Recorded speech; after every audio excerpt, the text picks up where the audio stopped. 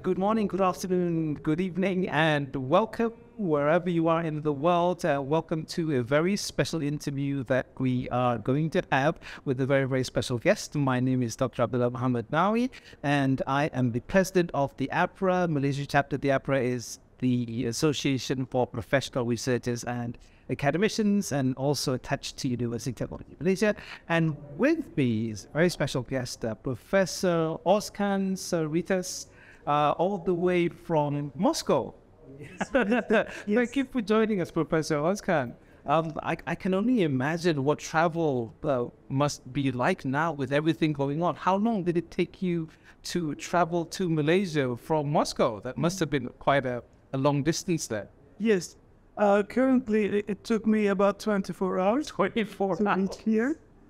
It used to be shorter, of course, Right. Yeah. because of the ongoing political situation. Right. We have to deviate to some zones of conflict. Right. So that is why it takes about 2 times longer than what it used to be actually to get to our destination. Those are perfect. I think we're going to have some very interesting conversation about that. I have a couple of few questions. Yes. Now, for the folks watching, a little bit about Professor Ozcan. So Professor Ozcan is the head of the Laboratory for Science and Technology Studies at a National Research University Higher School of Economics. Yeah, and that's in Moscow. Yeah, and he's also an honorary professor at the Manchester Institute of Innovation Research at the University of Manchester, and also the editor-in-chief of Foresight Journal, and that's the Journal of Future Studies, Strategic Thinking and Policy. And that, to me, it's going to be fascinating, because when you talk about having foresight, it sounds like you're clairvoyant and you can see the future. So we're going to be talking a little bit about that after this. Sure. Now, first question that I would like to ask you is, you've been with Connecting Asia conferences for, this is your third conference with us already, so you're very familiar with us by now. Could you tell us a little bit from an outsider's point of view, what you think of Connecting Asia so far and the work that we've done here so far? Mm-hmm. Well, I'm both familiar with Connecting Asia and at the same time not. So this is my third conference, and the 2 previous ones were online. Right. So because of the pandemic, and this is my first offline or physical presence in the conference. So in some ways, it's my first It's your actually, right. to meet you and other bright people around. It's very strange because we're very familiar with each other, because we met each other online quite a few times. But this is the first time we've actually met each other face to face. Exactly. So, and that's a great feeling. So I'm really happy to be here. Really pleased to meet you and all the conference delegates in person. All right. So I already knew, that this is an impressive kind of an effort. And it's the 8th conference this year. And then it is actually going forward. And then I see that there's a great, it's a project actually to me more, because it's mobilized a lot of people. There's a lot of dedication for this process. Everybody's working on a voluntary basis, and they are very productive. So we just heard that actually they produced 6,000 articles. 6,000 is isn't it? This is not real. So this is a real success. Right. And I was just exposed to this effort very recently. Well, it's already 3 years, but I'm still new to that. But I've started seeing some impacts of it already, because we have, for example, edited a special issue about the business disruptions after COVID-19. Right. And then which was edited by Dr. Imran Qureshi. Right. So he's a really great person and one of the key initiators of Connecting Asia. Right. So with him, we created this special issue. It was a double special issue, even larger than normal size. Right. And there were even much more papers which were waiting in the line, and they had to be directed into regular issues. Wow. Was actually feeling quite, impressive and very good materials. Just shortly after its launch, in a few months' time, this special issue was downloaded in very high numbers. It actually 3 times, was more than the newest special issue in the journal over 23 years. So 22 years. Yeah. yes, you can imagine. And of course, the efforts by Dr. Qureshi was very impressive. And then I saw this, I saw the great impact, and now we have appointed him as our new regional editor. That's awesome. Because I believe that he will make more contributions to us, to the community, and I'm very pleased to be like an editor of one of those outlets, scientific outlets, which can connect Asian research to the global scientific world. Yeah. So I'm really happy that I'm a part of this process. Yes. So you talk about Foresight magazine, and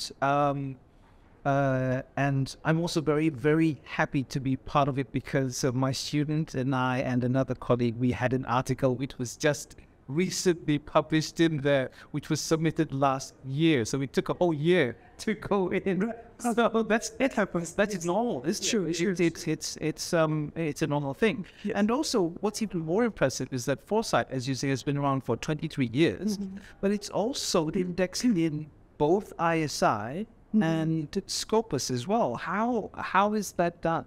Yes.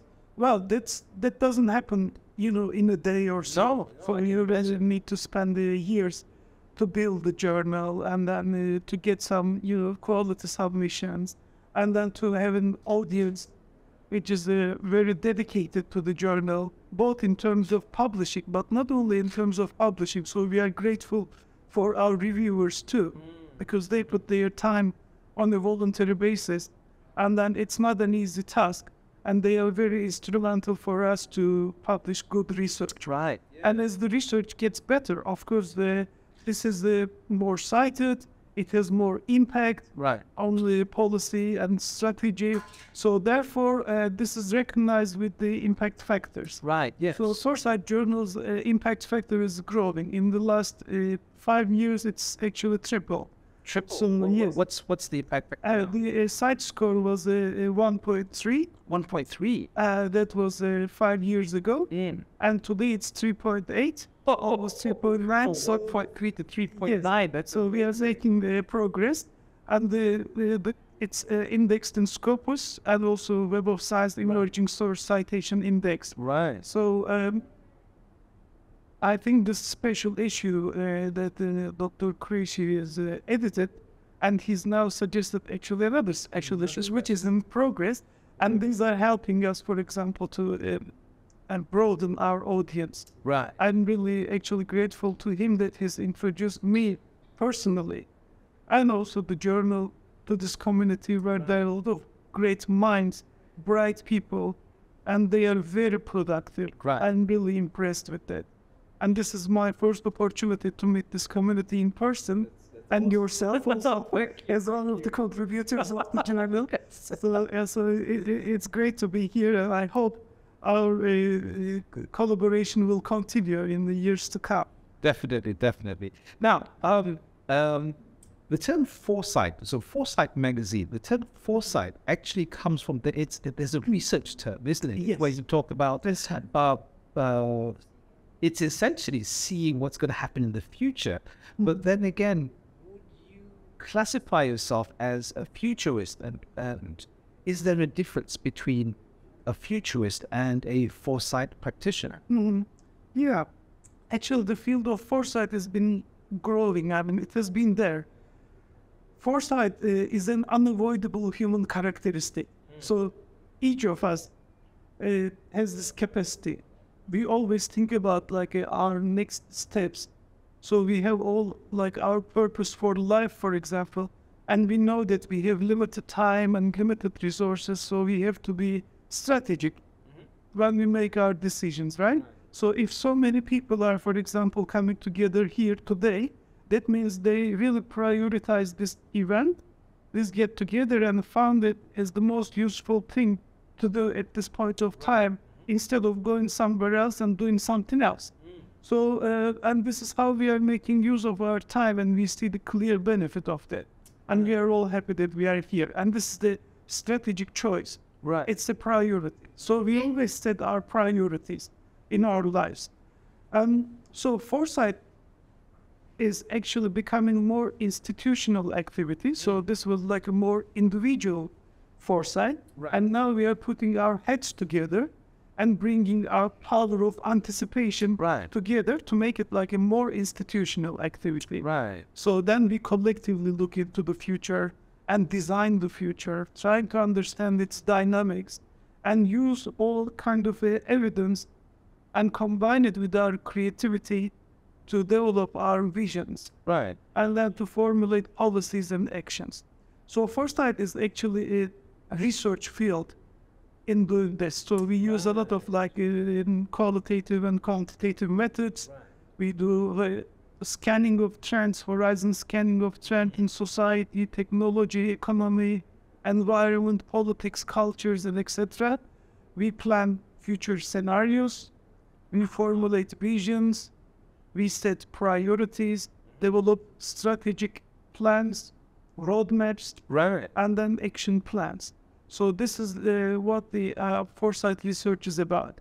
So it has a bit of a maybe a thin line with the futurism, Right. because there's also a field of futurism. Yeah. It has been there widely recognized, and it goes like into the territory of research when you formulate it as foresight, where we go from like a prediction of the future or speculation of the future into more evidence-based research. Right. So foresight makes use of evidence.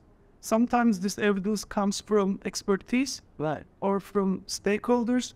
Sometimes it comes from literature. Sometimes it comes from data. Right. We are actually making more use of data and data analytics. Right. And so it's been established as a research field. So we don't only like talk about the future, throw some ideas, and leave the future there. Right. So you shape the future. Exactly. That's the whole. And we know that actually we shouldn't leave the future in the future. Mm. We should bring it to the present. Present. That's right. Yeah. Because actually the future is not too far. No. It may sound like it's a long time, 10 years, 20 years, but when you look at how research is performed, how it is established, how you build your skills, and how you translate research into technology, Yeah. technology into new products and services, and those products and services into markets for future use, for the benefit of society, for the benefit of economy. This is a lengthy process, Yeah. and you really need to plan it from now. Mm-hmm. And tomorrow may be late. Yeah. So we put the evidence of that. We draw strategic roadmaps and plan all this process. Right. So, bringing this whole discipline of the future to the now means bringing researchers in. So, what would your advice be to researchers who would want to contribute to Foresight Journal? What's the angle? What's the focus that would give them a better chance to be published in Foresight Journal? Sure. I mean, a researcher is a person which actually, because the research task is kind of future-oriented activity. Yes. And the researcher is a naturally born foresighter. Right. So, because you have some anticipation, you detect some need, right? And you formulate a research question based on these needs, Right. or totally based on your feelings. It may be sometimes curiosity-driven, sometimes need-driven. But you see a reason, you see the potential, and then you plan it, and you anticipate the results, and then you start doing this. Because research without vision is not possible, basically. You start the process. So therefore, for me, all research activity has some implications for the future. It will develop society, economy, policy making, strategy making, and eventually it will improve our state of development from the existing point to hopefully a better future point. So researchers are more than welcome, of course, to publish the results of their research in any field. Right. Because our life is actually a combination of many different research areas. Right. Right? When you have, for example, 24 hours of our life, so think about it. For example, we eat, and there's a huge food chain behind it, from field to table. So imagine the whole chain. And when you have a glass of water from your tap, for example, imagine the huge infrastructure That's in order to provide that water and then make it available to you. Right. Then you transport, you go to your work, you go to your office, or meet your family. Then whole infrastructure of transport, it has to be organized, regulated, and it should operate seamlessly. And then you get connected to the internet. There's a huge information system behind it. We are also social creatures. We connect with our family and friends and the colleagues and so on.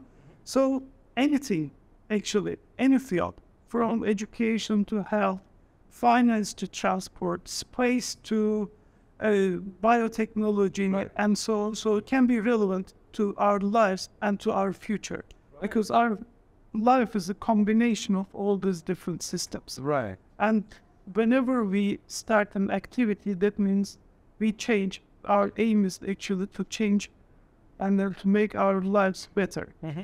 So therefore, I welcome any kind of research activity as long as it is well justified, Right. in terms of its relevance to the future and actions we need to take from today. Right. So these are the key points and key criteria. There you go, ladies and gentlemen. Very, very clear steps. And in fact, I think what Professor Ozcan was saying is pretty much anything under the sun.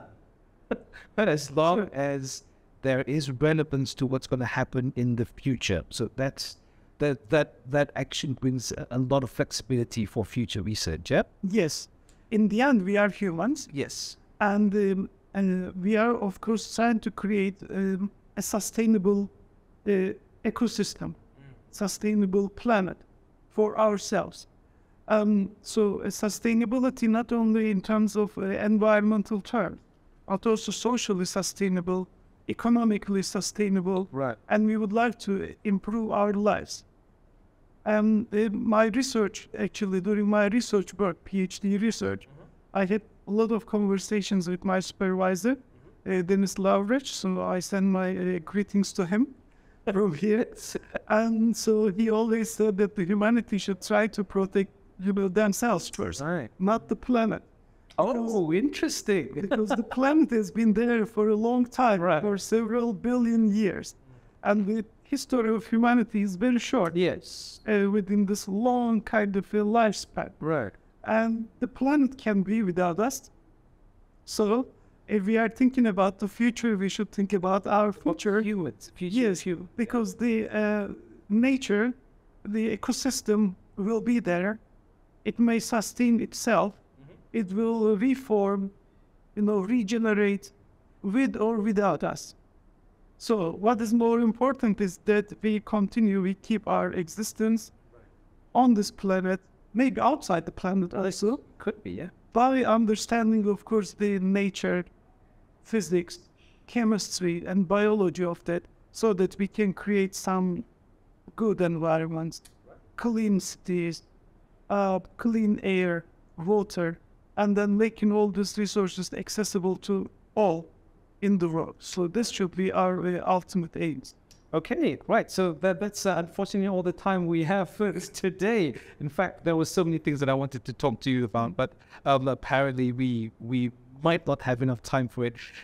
Again, from Connecting Asia, we would like to thank you for being here with us, and it's always a pleasure to have you. Once again, ladies and gentlemen, Professor Ozcan Saritas, thank you for joining us, and we look forward to having you with us for a lot more conferences, and of course, to the Foresight. So thank you, and that's it for this session, and we hope to see you again in the next one.